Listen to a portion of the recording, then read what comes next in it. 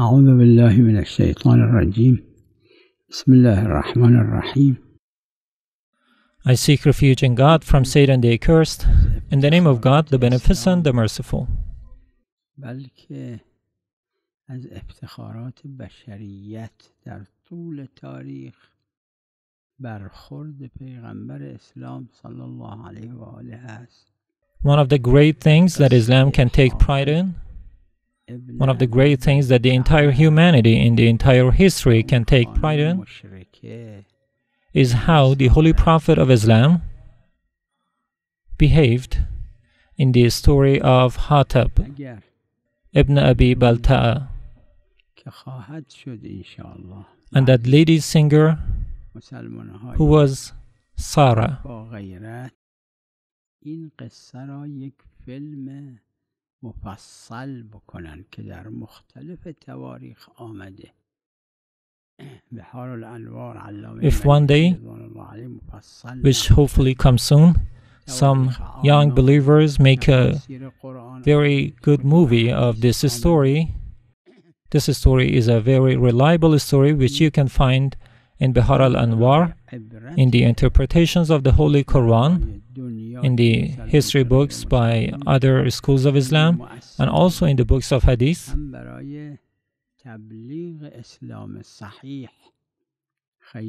This will be a very informative movie which will move the hearts of millions of people around the world, and also it would be a great step towards preaching the true Islam on a global scale.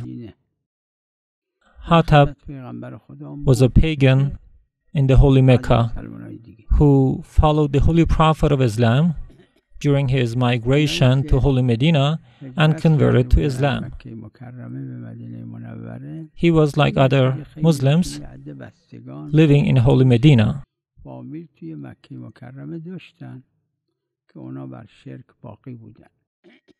Those Muslims who had traveled and migrated to Holy Medina, they still had some relatives in Holy Mecca, and their relatives were usually pagans. Hattab also had his own relatives in Holy Mecca, and he was in contact with them, sending and receiving some letters. There was a lady in Mecca who was a singer, and she was a pagan also. The pagans, the chief pagans in Holy Mecca, asked the relatives of Hattab to request Hattab. In one of those letters they sent to Hattab to tell them about the military secrets of the Holy Prophet of Islam.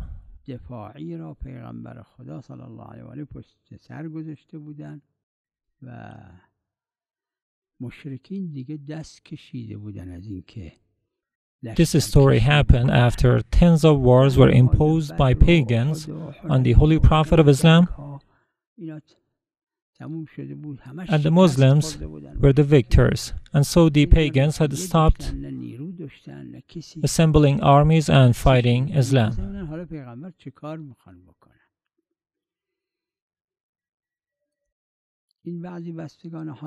Muslims had defeated the pagans in so many wars that pagans had lost hope to fight. So they were expecting an imminent attack from the Holy Prophet. So this singer, this pagan singer, who was a lady and named Sarah, was given the mission to carry a letter from the relatives of Hattab and ask Hattab to tell them about the future plans, military plans of the Holy Prophet of Islam.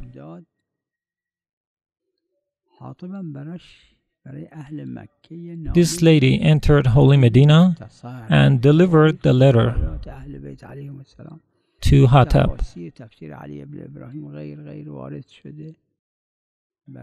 And Hattab wrote a response to the people of Mecca The answer is very brief, and you can find the answer in some books of interpretation and in history books. He only wrote to the people of Mecca that the Holy Prophet intends to assemble an army and come to Holy Mecca. So beware. This letter was given to this singer lady, and she was supposed to carry the letter to the Holy Mecca. However, the Holy Prophet knew about all of this. این ساره برخورد کرد با پیغمبر اسلام صلی الله علیه و آله. پیغمبر اسلام بهش فرمودن ها ساره اومدی ایمان بیاری؟ گفت نه. On her way back to Holy Mecca, she confronted and met with the Holy Prophet of Islam. The Prophet asked her, "Are you here in Holy Medina to express your belief in Islam? Are you here to live here with the Muslims?"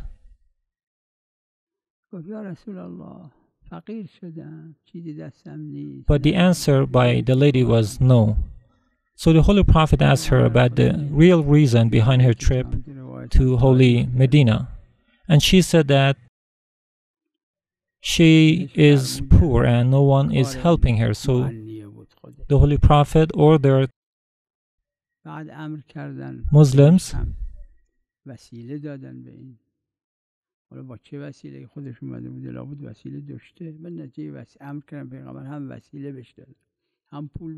to give her some money, some clothes, and also a means of transportation, an animal that can carry her back to Holy Mecca.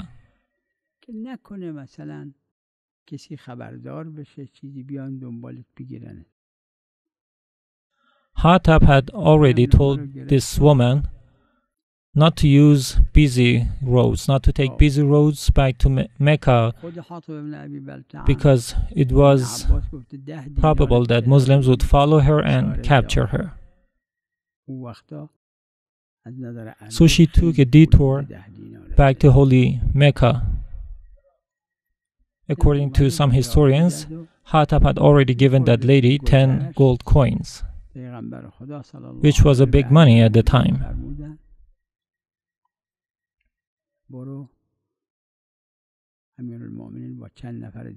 After a while, the Holy Prophet ordered Imam Ali, peace be upon him,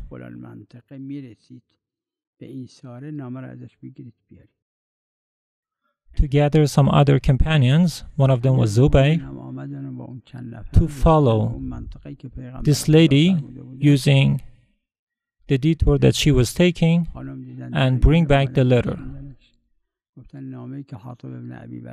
Imam Ali and those other companions followed the lady, and using the addresses given by the Holy Prophet of Islam, and finally they found that lady and told her to give back the letter that was given to her by Hatab. She denied having the letter. So Imam Ali asked her to get off the horse, and they searched all the belongings of that lady, but they could not find the letter. They wanted to return, but Imam Ali insisted that the Holy Prophet is not mistaken. She certainly has the letter with her. So Imam Ali lashed out at that lady,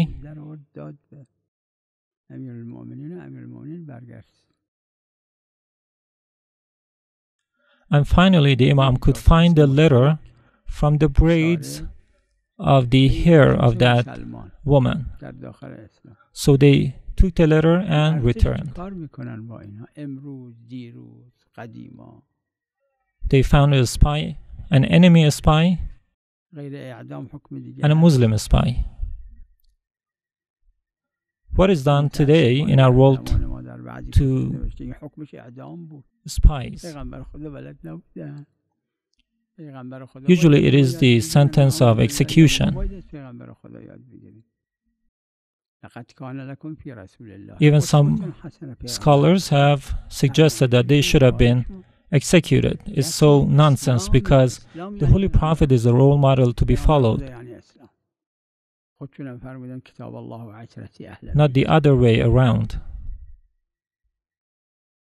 So whatever the Holy Prophet says and does is the absolute embodiment of Islam. And he himself has told us to follow the path of the Holy Ahlul Bayt and the Quran.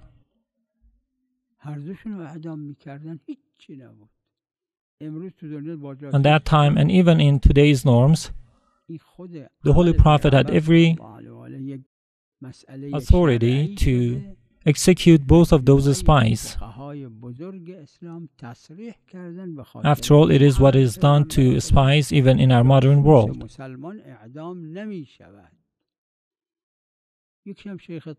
And as a result of the Prophet's forgiveness of the two spies, the scholars have concluded that Muslim spies should not be executed. Sheikh Tusi has also said that a Muslim spy cannot be executed even during a time of war.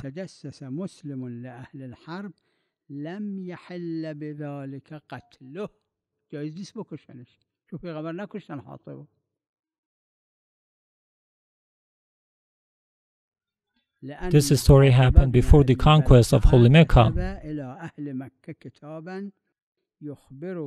يخبرهم بخبر المسلمين فلم يستحل النبي صلى الله عليه وآله قتله. This is a great honor for the Muslims.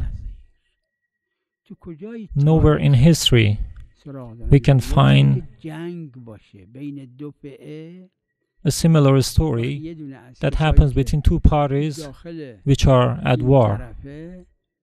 نامه بنویسه برای اون طرف جنگ که جنگ نخوابیده، هدنه نشده، صلح نشده.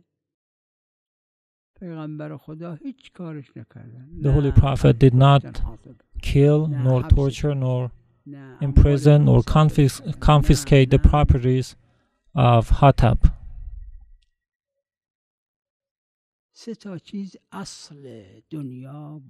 The world should know that three things are the basic principles of Islam.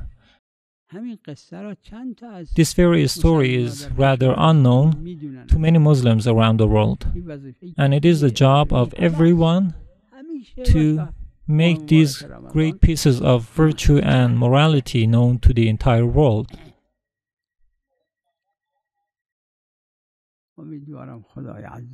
I hope that Almighty God gives us the honor, especially the youths, to learn about these shining parts of the history of Islam, and also convey these lessons to other people, so that in the future we don't come across the same struggles that we are struggling now with. The struggles like the economic, the political, and the issues like poverty and political strifes. So the three principles of Islam are the Holy Quran, the Holy Prophet of Islam, and the Holy Ahlul Bayt, peace be upon them.